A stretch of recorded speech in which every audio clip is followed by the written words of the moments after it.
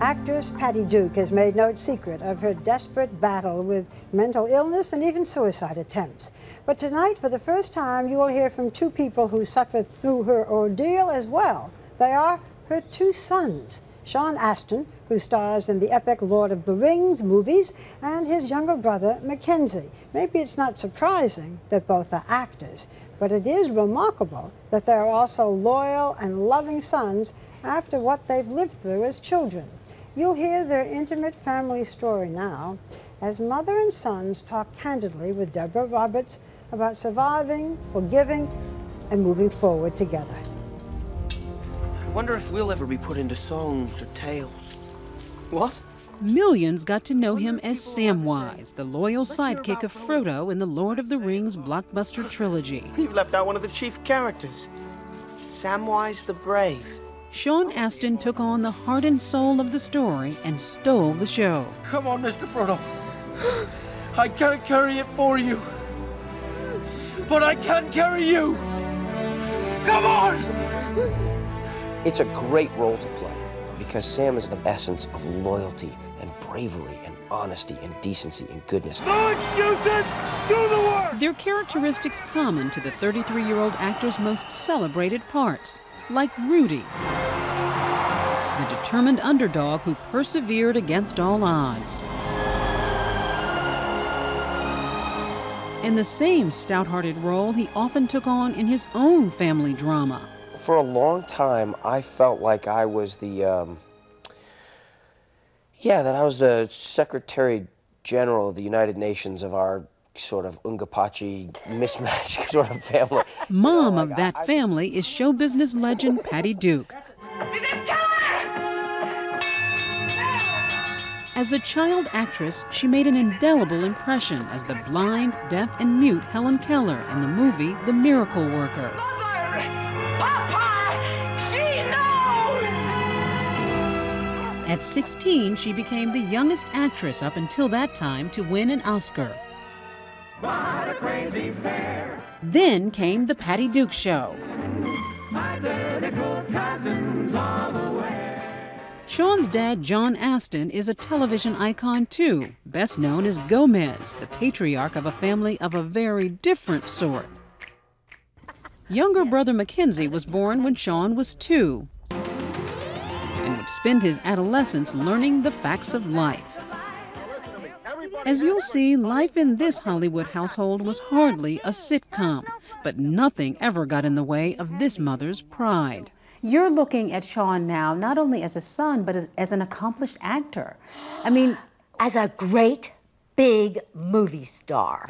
What is it like, though, seeing him as such an amazing, hot actor? When he first comes on the screen, it's the mother who's proud. You know, it says, oh, I did that. But then I get involved in his performances, and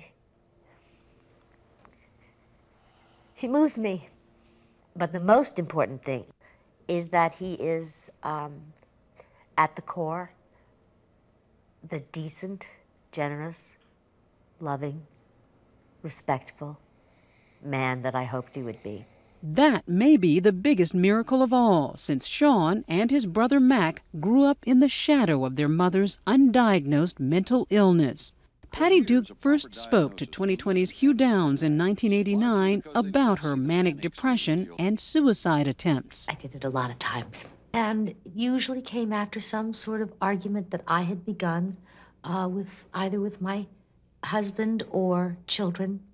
And my behavior would be so angry and so vicious that I then couldn't live with that guilt.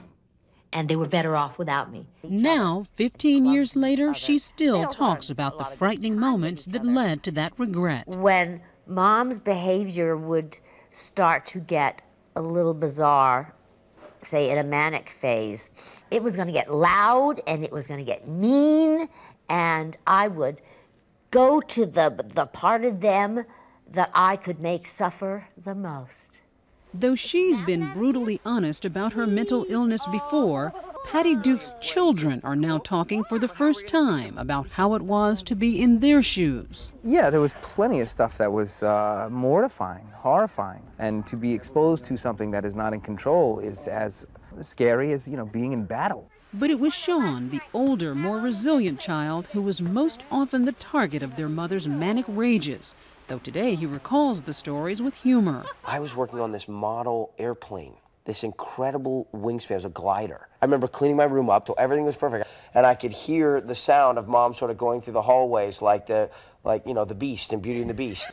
And she came in with this glass of water and looked around the room, instantly surveyed that I cleaned it was perfect. And she's like, "Oh, great, you're effing perfect, aren't you?" And throws the water in my face. And then she destroyed the model. Oh, God. I never know when you're telling the truth anymore. And as if home wasn't nightmarish enough, Patty and Sean played mother and son in a fictional version of an even more violent life. It was his acting debut. He was now repeating the same sort of childhood his mother had endured, one marred by mental illness. Patty's alcoholic father deserted the family when she was 7, and her mother struggled with undiagnosed depression. When Patty grew up and gave birth to Sean in 1971, she vowed not to pass on the pain. We made silent deals with each other about what we'd do for each other. What kind of deals? That I'd always tell him the truth, that I would do my best never to hurt him the way I had been hurt. And look what happened. Years later, because of that illness, I did exactly what I had promised that little baby in the bassinet I would never do. Patty was finally diagnosed with manic depression at age 35, the same year she and John Astin separated. Since then, she's been successfully treated with lithium. And with her tell-all biography and television appearances in the late 80s, Patty began the long process of making amends. The toughest was feeling that I could ever be trusted again, specifically by my children, for having attempted suicide. In their presence, these children went through utter hell. Today, it's hard to imagine how mother and sons have any relationship at all. But Sean and Mac were 11 and 9 when their mother was diagnosed, so they've also lived through the years of recovery and reconciliation. And both insist that the bad times made them stronger. Yeah, there were times that were hard. There were times that were where there was fear. But I almost felt as though at all the really scary moments that you have as a kid, I almost felt this sense of calm and peace at those moments. Calm and peace when there was turmoil going on in the house? Yeah, a little bit. It was almost like she was testing me to see if I would break.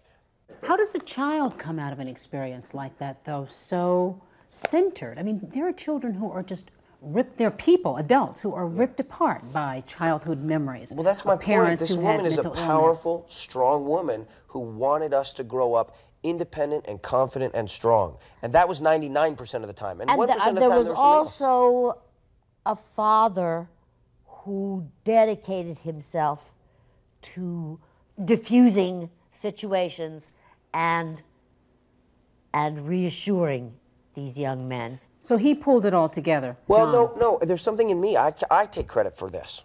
I take credit for my strength and my maturity at that age. Because you know what? My proclivity was to trust that everything was going to be all right. But when Sean was 14, another betrayal. His mother revealed that John Astin was not his biological father. He'd actually been born to a single Patty Duke amid scandal. Tabloid headlines claimed the unmarried 23-year-old star was carrying the love child of her 17-year-old boyfriend, Desi Arnaz Jr., and that his mother, Lucille Ball, was aghast. It was a horror. Gee, thanks. But that was a stigma at that point. It was a stigma. And your fame didn't shield you from the shame and the embarrassment? No. Remember, I was little Patty Duke, who came into the living rooms on Wednesday nights. Who was sweet and chaste. That's right. So when a stranger named Michael Tell came to sublet her apartment and offered to marry the pregnant Patty Duke, she agreed. Within 3 hours, we were in Las Vegas in front of a preacher. The marriage to Michael Tell lasted 13 days and ended long before Sean was born. But Tell would resurface when Sean was 26. Someone suggested that his biological father wasn't Desi Arnaz Jr. either, but a man he'd never even heard about. So Sean set out to find his own truth, this time based on blood tests, which would offer a surprising outcome. You know, Desi Arnaz Jr. loves me, and I love him. We are so close. Science tells me, to a genetic and blood standard, that he's not my biological father. Science tells me that Mike Tell is. He's a good man. I love him. He loves me. In fact, Sean Astin calls 4 people Dad. I can call any of them on the phone anytime I want to. Anytime I want to. All 4 of them. John, Desi, Mike, or Papa Mike, her husband. My 4 dads. The truth shall set me free. It did. It was an incredible touchstone for me. But not for his mother, who continues to believe that Desi Arnaz Jr. is Sean's biological father, in spite of the blood tests. So mother and son have agreed to disagree, and somehow their complex family seems closer than ever. I think how we have survived it is that we are people who believe in forgiveness and moving on. Do you forgive her, Sean? Oh, I didn't think there was anything that much to forgive, except, I mean, not to me. The old stuff, yeah, forgiven. Forgiven? Forgiven? I'll take it either way. Forgived. Forgone. Have you forgiven yourself? Yes. Yeah. Took a long time. Took a very long time. I am able to see, hear, and smell so much more than when I carried around that I hate you, you're mean, you're this, you're that. And Patty Duke's boys have grown into strong, loving men any mother would wish for. Mac, who's now engaged, is an actor. And Sean, father of 2 daughters, has been married to Christine for 12 years. His own Hollywood memoir will hit bookstores in the fall. You inherited your mother's talent, acting talent, obviously. Thank you. Are you at all worried that your greatest inheritance from your mom could be mental illness?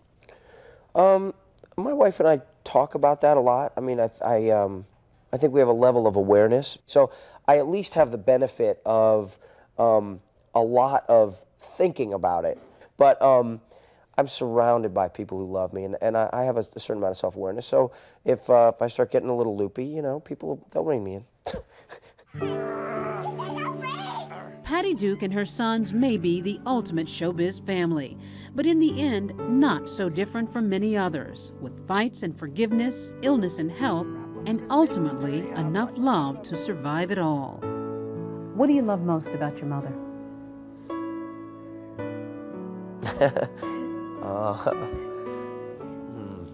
Well, I'll tell you what I love.